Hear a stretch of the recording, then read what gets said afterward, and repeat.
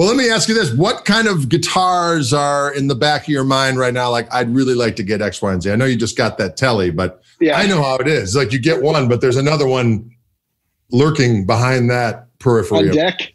Yes. The only one that I truly miss is I had a custom shop, like an R4, like with the wraparound Les Paul, and like no, everyone tells me that that's a bad idea. They're like, you want the saddles? It doesn't intonate. I'm like, I don't intonate to life. I'm like, I will bend those strings and I'll do what needs to be done. I'll do what needs to be done. You squeeze harder. You want sharper? Squeeze harder. You want less sharp? You see, less sharp. You don't even call it flat. Like, just less sharp. Hey, can you play a B less sharp? Yes, I can play a B less sharp. Perfect. I think, there was a 54 gold top that I had that was just like a reissue. But I as people do, I wanted something else, so I let it go. And I still like go, man, that was a really good one. Like, it was loud when you hit it. You shouldn't have sold that one. So, but I keep seeing them. I know there's a Murphy one of those on Wildwood right now, but so much dollars. Yeah, they are. That's the thing that's been getting me is like, I've got such a hankering for a Murphy aged and painted beast, but they are, granted, are they expensive as the real thing? No. But still, it's oh man, it's a lot of scaloti. Yeah. And just wait, Brian, till the kids get older. I got 4 of them at home, and now of course they're all at home again because of the coves. And it's just feeding them is great expense. They eat so much food and don't do any work. It's amazing. I kind of joke around my oldest. He's my size. He's 6'7". And we like to eat. You got to eat. You got to eat. But he likes to stay up late at night, so we'll have dinner and we'll maybe have some leftovers. And like, well, great, at least we'll have some leftovers for the next day. But then I refer to him as the night comer. He'll come in and it'll just be gone, which I used to do myself when I was a young, and so I relate. Yeah. But it's well, you always say feast, right? Exactly. You must feast. We take it very seriously. There's nothing wrong with it. But that's great. When you have large humans feasting all at the same time, it's the party never ends. So now I've got a college student at home who's taking classes. I've got my high schoolers now taking some summer school classes in this jazz thing. I've got my oldest daughter who's doing her work from home, and then my wife is working from home, and then my son and I do these 4 live feeds a week, and I've been doing these interviews and so on. So it's never-ending activity. But you know what? It's kind of fun. I'm sure we'll look back on this and say, "Remember that time when we all had to help?" You know what I mean? Remember we were inside for a year? Wasn't that great? Yeah, that was awesome. Remember when we really got to know each other?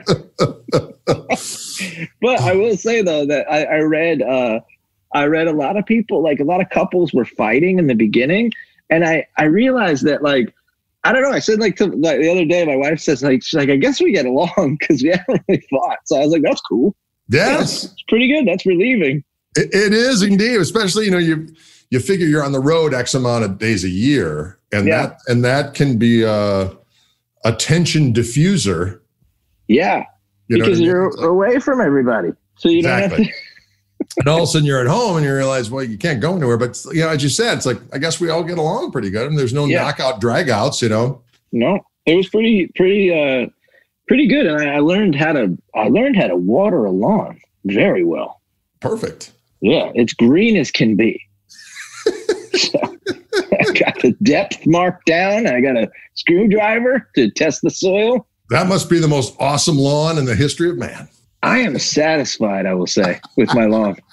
Unlike my guitar collecting, which is never ending. Yes.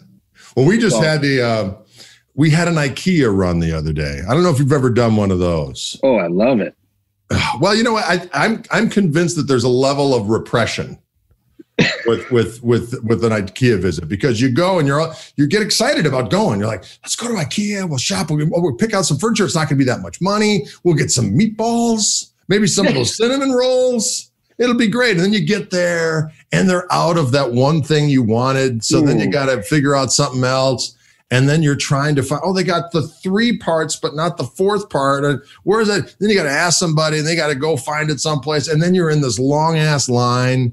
And then you pack it up in your vehicle and you get home. And as you're putting it together, there's always that one piece that just won't quite fit. And you exhaust the entire repertoire of your filth-infused profanity until you're inventing new stuff.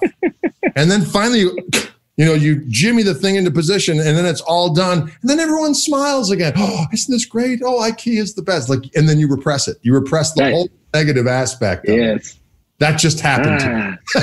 That's a bad. I did not forget my IKEA experience. I never kind of like lost it with that. I don't know. I must have had an extra bad experience where it was just like really, I don't know. Furniture shopping for me is a nightmare. I've done it too much. It's never pleasant. Well, what happened was, we had my daughter moved away to Vermont. She was out. She graduated from college and she was doing this AmeriCorps gig out in Brattleboro, Vermont.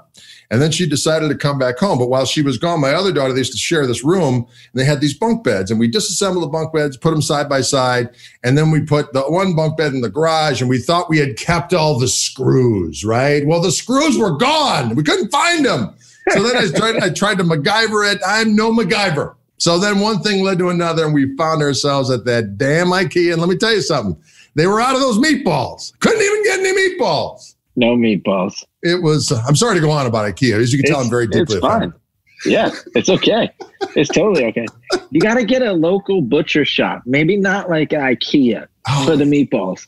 Might be a good move. Well, what was funny is that I'll never forget the first time I was in Sweden, I was doing some Fender clinics over there. And there was a guy that was with me that was the artist relations guy from Fender Europe, Jamie Crompton, just a classic English rogue. It was just fun as hell to be around. And then we were traveling with the Fender district sales manager for all of Scandinavia who lived in Sweden. So we're in Sweden and we're going from Göteborg to Stockholm, someplace in between. And finally I said, hey, are Swedish meatballs a thing? I mean, is that just like an American thing? Like, oh no, that's a thing. I'm like, well, I would really like to get the epitome of what Swedish meatballs are. And so he goes, oh, I know just the place. So we're driving for a few hours. He pulls into an IKEA. Like, no, he didn't. He did. And then my English friend looked at me, he goes, that tells you everything you need to know about eating in Sweden. I go, oh, that is not accurate. I'm like, that ain't right. So I don't think so. I'm calling somebody at Fender immediately. Hey, wait a minute. I thought that there was like a thing, though. I thought it was like I thought so too. Thing. Yeah, I'm not sure. Maybe the guy just didn't want to take the time out. He's like, there's an IKEA. These guys won't know the difference. Be that as it may. Although, let's be honest, those IKEA meatballs are pretty damn good. It helps you. It helps you. Shall we say, suffer through the rest of the experience of the one piece that just won't fit and the other items that are just seemingly nowhere to be found. So, and you got to save those little wrenches, the Allen wrenches. Oh, exactly. Because it's not a size. It's not. Yeah, exactly. It's like 5/16 and a half. It's not really a size. You can't do it. Oh. Yeah. And 9mm is not the same. I have a sort of I have a lot of tools. Oh, you're a toolsman? Well, not like big tools, like guitar tools. So tiny tools. I have a lot of tiny tools. But like, different measuring things and all sorts of, because, they get weird. Guitars get weird and you got to fix them. So you like to work on your own stuff. Yeah. Okay. Well, I went to electronics school for audio electronics. So I built amps. So yeah, I've done and like, don't tell anybody, but any reissue hand wire amps, I pretty much gut the whole thing and then just redo it. No kidding. Well, because like I get picky about. I have like a couple old ones. I have one old one, a deluxe reverb that's really old, and I just want everything to sound as close to that as possible. So right. I have like I had an old AC30. So then I got like a reissue AC15 and like safety. Right. Safety protocols out the window. 2020, I'm going 1959 safety protocol. Yeah. Touch it and die. Right. Like you have to, because it sounds different, whatever. There's no question. No question. So I kind of like change transformers and things and capacitors and compare them. I like to compare, like say, does this sound better than this? I don't know. Fascinating. Mostly it's just different. Fascinating. See, I've always been a total lame-o and have never worked on my own stuff. No. You know what it is? I think more than anything else is that, I'm the youngest of 7 kids. Yeah. And I always was of the mind of, claim ignorance and other people will do it for you. Yes. Which is totally dysfunctional and messed up if we're honest. But like if I'm in a pinch, I can do a truss rod adjustment and I can set up intonation. But most of the time I don't. And I never work on my own amps. I wouldn't know which I know I could do it if I would spend time to do it, and maybe at some point I will. But I have my guys that I'll go to. This is another funny thing, which again, this is just kind of a testimony of lameness. But I would never do at-home recording, other than like really? I would demo stuff in GarageBand or on my phone, voice memo. Yeah. That's how I get my ideas down, and then I go into a studio to record. And so now, my son being home, all of a sudden now we've got interfaces, we got stuff on the computer, we're micing everything up, and so it's been kind of a cool thing in that regard. Now we're to the point where, the drum sounds and stuff we're getting at home is like, we could just record here and it sounds good. So yeah, it's always nice to know there's life after 50. Hey, see, I will also say this. I don't know if you're a dealer there, but the only amp that I ever opened up and looked at and played and said, nah, this doesn't need anything, was a Milkman amp. Oh, that's a good amp. That's a good amp. I bought their creamer. And whenever I get a new amp, I got to open it up and look at it just to see, curiosity. And then I looked in there and I closed it up. I was playing it first and I was like, this doesn't need anything. We're leaving this exactly the way it is. They didn't touch a thing. So that's a good amp. All right. I like it. Yeah. I like it. I don't know. But yeah, I couldn't, the whole thing came from, I would have loved to have asked somebody else to do all this stuff, except for back to the, like touring question is when we started out, like there was just no option. There was like, if my guitar blew up or my amp blew up, I wasn't going to I couldn't afford a new one or a backup. So there was if it blew up at one show, I had to fix it by the next. Right. So that was the deal. And I learned it all by buying a reissue Bassman, probably used. And I ripped everything out of it and rebuilt it hand wired so that I could fix it. So that's how that actually came. Yeah. So it came out of necessity. That's how it happened. And Tweed Bassmen sound magnificent. So sick. Well, the 59 sound is named after the 59 Bassman that I built. So that's the 59 sound. Yeah. See what I did there? I see you. A real A to B move. But seems so mystical. Fantastic. Yeah. Well, awesome, Brian. Thanks so much for spending some time with us. This has been a blast. Thank you for having me. It was awesome talking to you. I love watching your videos too. Oh, well, thank you. I appreciate that.